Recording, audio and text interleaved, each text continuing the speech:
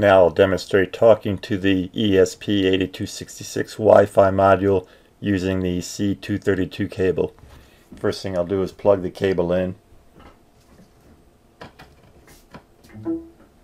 Okay, that's linked up through the USB port. I'll start the Termite terminal emulator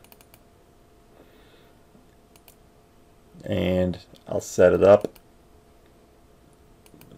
My cable shows up on COM port 6, so I'll set that. The baud rate is 115K. If you have an older ESP8266 module, it might be 57K, but mine is 115K. 8 data bits, 1 stop bit, no parity, no flow control. Append a carriage return on the end of every transmission that you make to the module, and nothing else very strange about any of these settings, so that's all we need to do. And now we're connected supposedly, so let's test it out. Send an AT reset command to the module,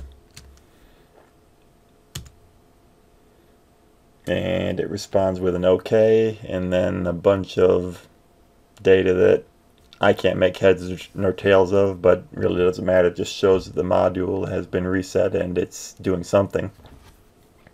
Let's check out the firmware version that we have.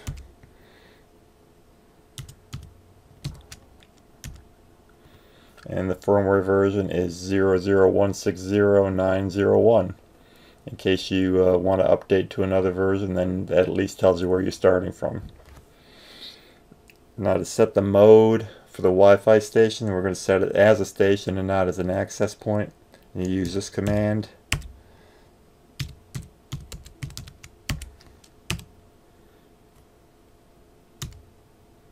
And since it was already set up as a station, then it just reports that there was no change. It's in the same mode as it was before. Now if we want to link up to an access point in my lab, then we use this command, AT plus CWJAP equals, this is the SSID in my lab, XESS, and then the password is, in this case I set it up to be 1111 1111 1111 1111, just so nobody can drive by my house and come by later on and log into my network. And it reports OK. Now let's see what access points are available in the immediate area. List access points,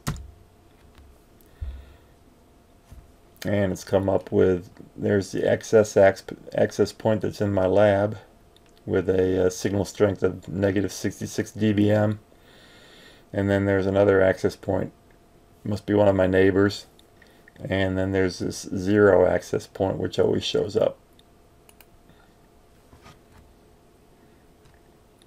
Now let's see what the IP address is that's been assigned by the access point when we joined it.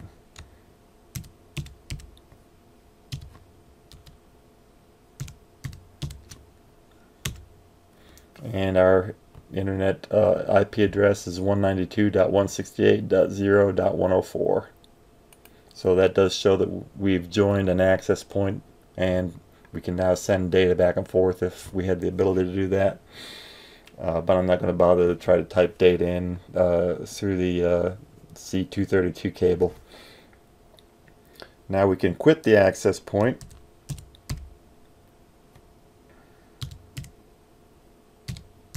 Like that.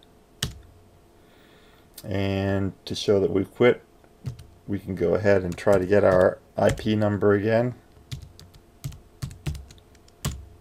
And now it reports an error because we're no longer logged into that access point. And that pretty much ends the demonstration of using the C232 cable with the ESP8266 Wi-Fi module.